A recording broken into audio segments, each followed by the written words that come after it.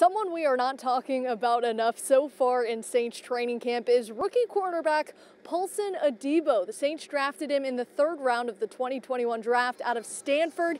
He sat out of the 2020 season, but that hasn't seemed to negatively affect his game at all, even grabbing the attention of some of the veterans on the team who think he will see the field in the regular season. He doesn't look like he's rusty at all. You see normal things with rookies just trying to get used to some of the concepts, but his natural ability pops off of the tape. His recovery, ability to close on the ball is something that's really special. And so, yeah, the biggest thing is cleaning up his footwork at the line of scrimmage, which will come with time. Like I said, I think he's going to play some quality snaps for us this year.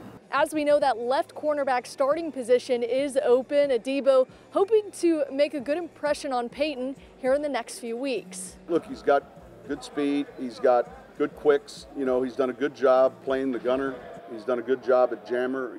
So it starts with a physical skill set, and then enough savvy to understand what the job is specific to that down in the kicking game, and he's one of those guys that stood out in that area. We were able to see Adebo in the Saints' first preseason game, recording 4 solo tackles. We'll see if there's any change in the number of reps in the Saints' second preseason game next Monday. Reporting in Metairie for your Go Black and Gold report, I'm Brooke Kirchhoffer.